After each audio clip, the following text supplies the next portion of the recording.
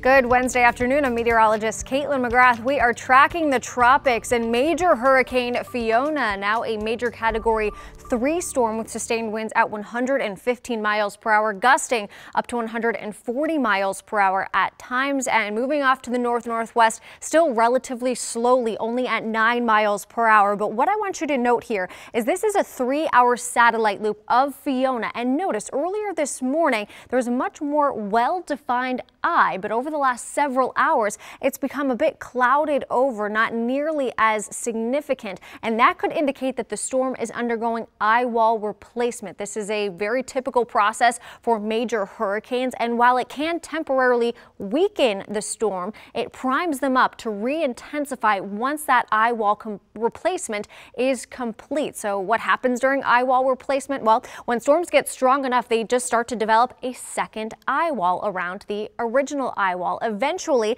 it kind of just blends together and we get a new, potentially stronger eye wall. So that's something we'll be watching really carefully as we head throughout the afternoon and evening, because the National Hurricane Center is forecasting Hurricane Fiona to strengthen as it continues to move off slowly to the north and west. Right now, the biggest impact is over Turks and Caicos, still parts of the Dominican Republic and the Bahama Islands. Right now, hurricane warnings in effect for Turks and Caicos. That's where you see shaded there in red, and just off to the west in parts of the Bahamas, tropical storm warnings in effect. So let's talk about where Fiona is headed next, because over the next several days we'll continue to see the storm strengthen, eventually likely becoming a Category 4 hurricane by Thursday morning as it passes off to the west of Bermuda. Now, there is good news. The storm continues to jog a little bit farther to the west, a little bit farther away from Bermuda. Now, Bermuda is still not in a great placement for this storm track. If the storm was to the east of Bermuda,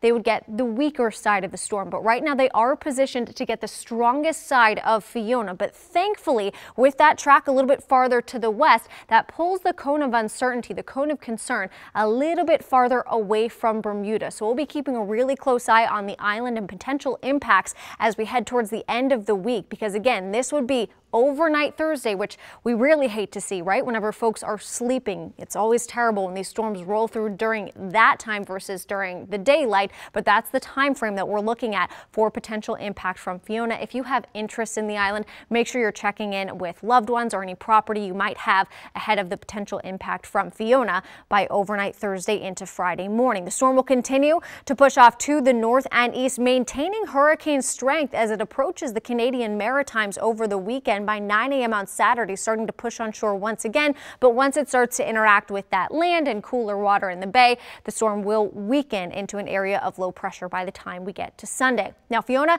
not the only storm we're watching this morning. We got Tropical Depression 8. This will likely become our next named storm, which is Gaston. But that storm will just circle out to sea off to the north and east. No threat to land. This is the area that I'm more concerned with. Still hundreds of miles to the east of the Windward Islands, but this has a 70% chance of development in the next 5 days, and it is of greater concern because of where it's heading just to the south of parts of Puerto Rico. The Leeward and Windward Islands also expected to see impact from this, moving to the south of the Dominican Republic. And keep in mind, this is just a general area of where it could head. We could see a track farther off to the north. We could see it stay farther to the south. Farther north looks like the more likely scenario because it would interact with land and lose strength if it does pass farther to the south. But then eventually, a lot of our long-range guidance keeps it to the south of Cuba, moving into the Gulf of Mexico. And there's a lot of favorability for these storms to become quite strong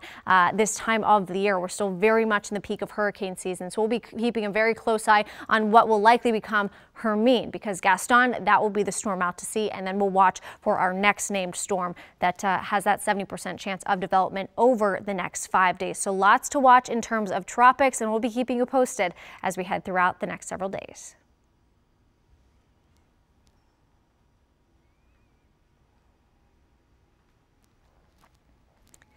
Thank you.